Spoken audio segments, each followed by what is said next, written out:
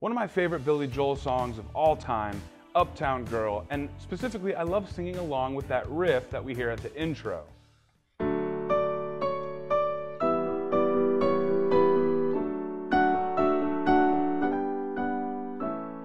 It's so fun to sing along with that. That's what I want to focus on today. I want to teach you an intermediate level version of that intro riff.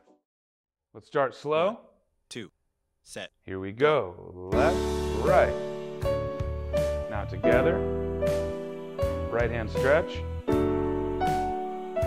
Left hand half notes.